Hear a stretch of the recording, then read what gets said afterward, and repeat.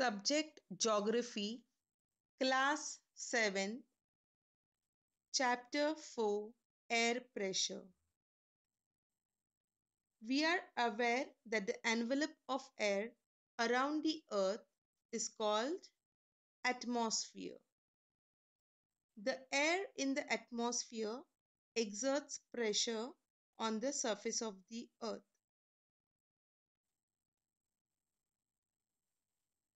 So we can say that air pressure or atmospheric pressure is the pressure exerted by air. Due to this air pressure, various phenomena like storms, precipitation, etc. occur in the atmosphere. There are variations in air pressure. Air pressure is not uniform on all places of the Earth's surface. Air pressure keeps on changing from time to time. The altitude of a region, temperature of the air, and amount of water vapor in the air are some factors which influence the air pressure. Let us now consider altitude of the region and air pressure. The proportion of dust in the air, water vapor, heavy gases, etc. is higher in the air closer to the surface of the Earth. This proportion decreases with increasing altitude. That means as we move higher and higher from the surface of the Earth, the air becomes thinner and thinner. Here you can see the various layers of on the surface above the surface of the Earth. So as you move upwards, the air becomes thinner and thinner. As a result, the air pressure decreases with increasing altitude. Altitude is height above. So this means as you move higher above the surface of the Earth, air pressure decreases as air becomes thinner and thinner. Now, let's see what is the relation between air temperature and air pressure. Try this. Take a flying lantern, tie an approximately 5-meter long thread to the flying lantern so that you can bring the lantern down whenever required. After carefully reading the instructions given on the package of the lantern, open it and light the candle placed in it. Observe what happens.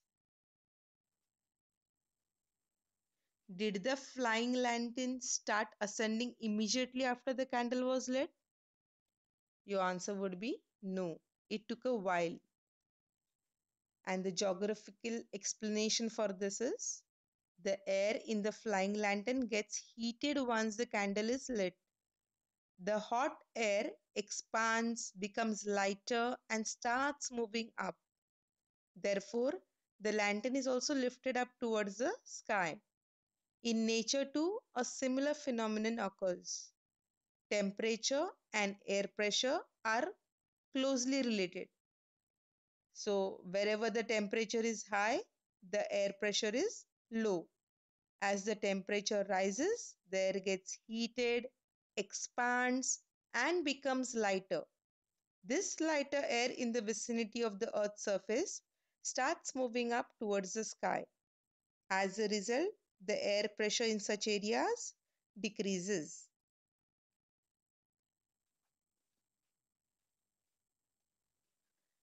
Now, let us study about temperature zones and pressure belts. Temperature zones and pressure belts are interrelated to each other, but the latitudinal extent of the temperature zones is much larger while pressure belts are narrower. See figure 4.2a and figure 4.2b. For example, the temperate zone extends from which latitudes? Just check figure 4.2a.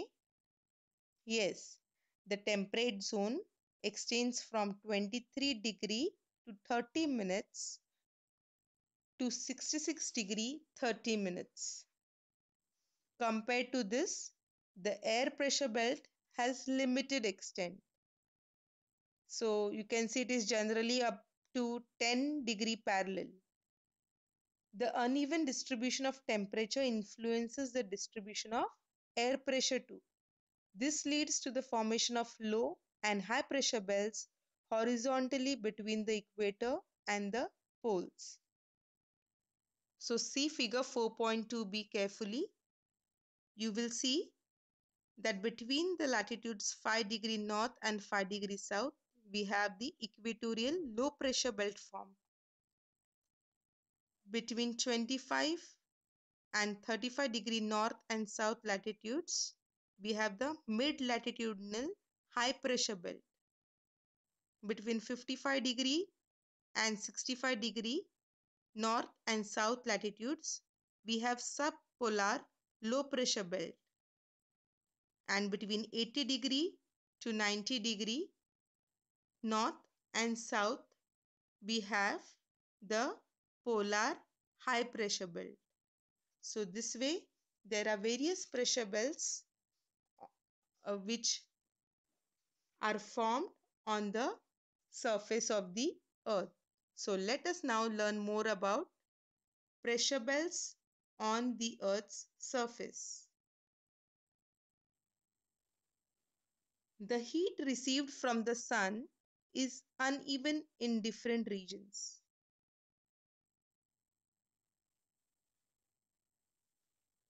Equatorial low pressure belt.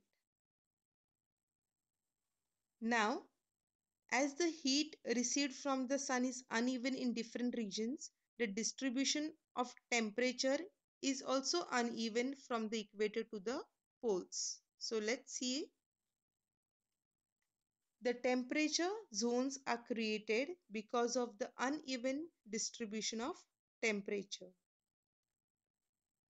You have already studied about temperature zones in your previous class.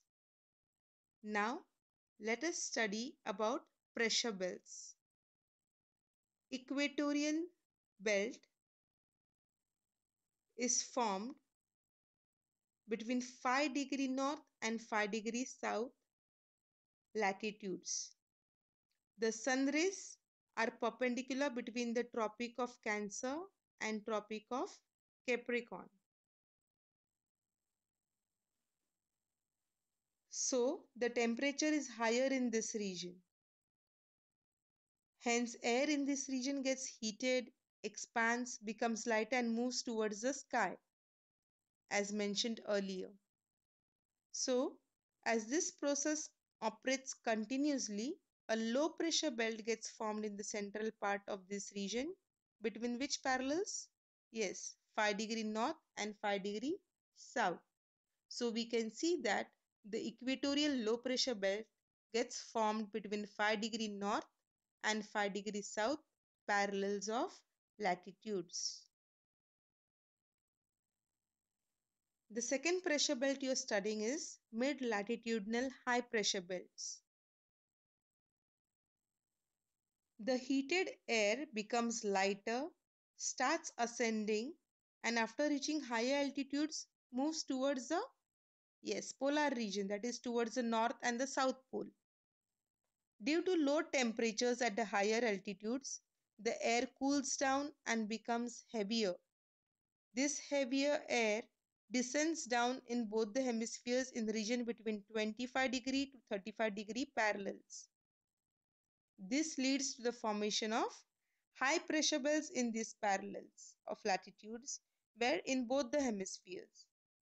This air is dry, hence the region does not get rainfall. Consequently, most of the hot deserts on the earth are found in this region. So, you can see figure 4.2b for this mid-latitudinal high pressure belt. It extends between the latitudes 25 degree to 35 degree, both northern and southern hemispheres.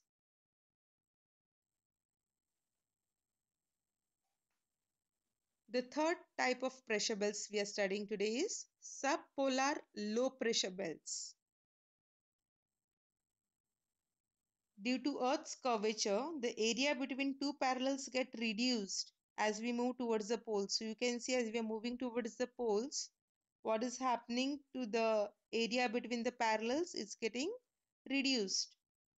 The Earth is in the form of a curve. So this results in lesser friction of the air with the Earth's surface. Air in this region is thrown out because of this reduced friction and also because of the Earth's rotational motion. This leads to the development of a low pressure belt. This condition is observed in which latitudes? You can see, yes, 55° and 65° parallels in both the hemispheres. We can see mid-latitudinal high pressure belts between 25 to 35°, and above that in the northern hemisphere 55° to 65°, we have subpolar low pressure belts, and similarly in the southern hemisphere also 55° to 65° subpolar low pressure belts are formed.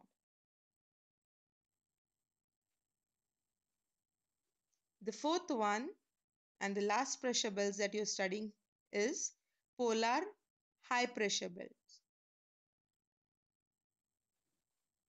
In both the polar regions, the temperature is how much? Mostly 0 degrees Celsius throughout the year. Hence, the air is cold. As a result, high pressure belts get formed.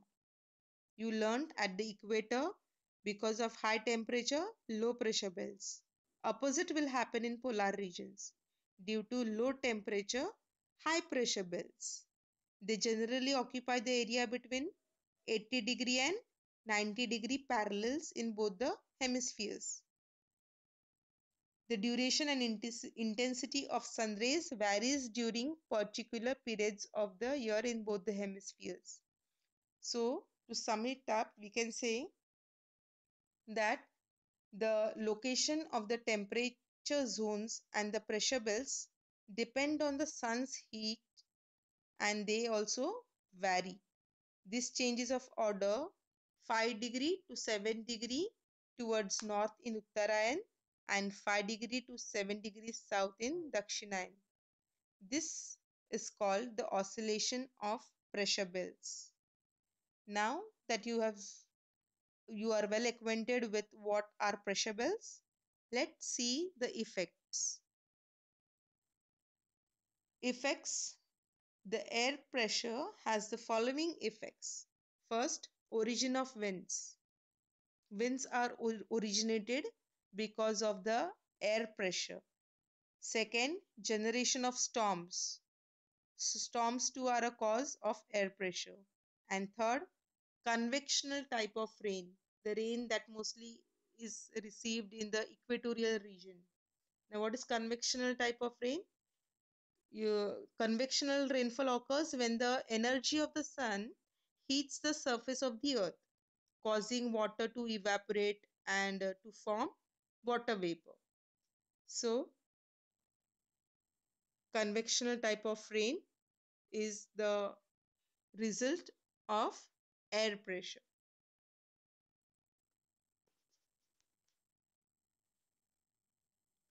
Isobars.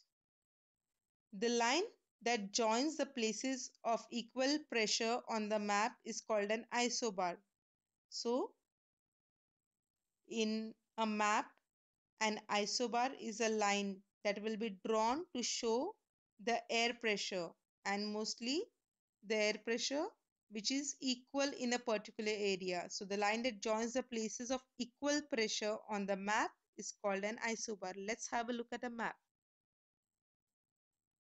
Okay. So you can see in your textbook, page 19, the distribution of annual average pressure in the world is shown, and the value of air pressure is always in millibars.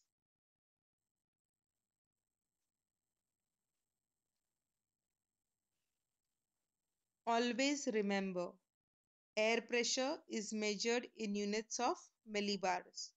For this, an instrument called barometer is used. You can see figure 4.3, a picture of barometer. The air pressure at the Earth's surface is measured with this instrument. So that's all about air pressure. Do read the textbook. Keep learning. Stay safe. Thank you.